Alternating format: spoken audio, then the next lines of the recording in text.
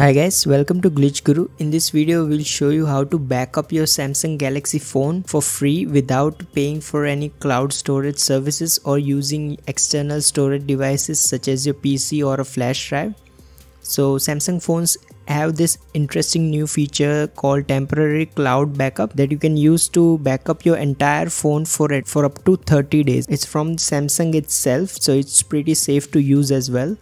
So for this you need to have a Samsung account. As long as you have a Samsung account, which most Galaxy users have, you should be able to use this feature pretty easily. So to get started, first open the settings app on your Samsung phone. Now scroll down and tap on general management. Scroll down again and tap on reset. Here you will see this temporary cloud backup option. Go ahead and tap on it. Now select the backup data option here. As you can see in this menu, you will see a list of items that you can back up. That includes your secure folder, calls and messages, apps, and even images, videos and audio files.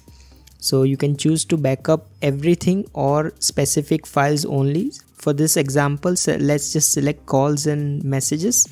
Now tap on backup. Now you will see a loading bar. Just simply wait for your Samsung phone to back up everything. The time it will take will depend on the amount of data that you are backing up and your internet speed. Once the backup is complete, you should see this screen. Just tap on done.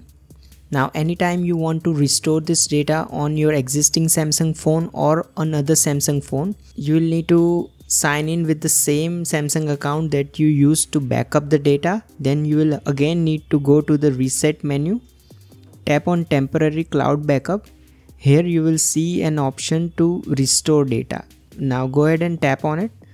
Now it will show you what data that you have previously backed up and the date on which you have backed it up. So you can select the data you want to restore and simply select restore data.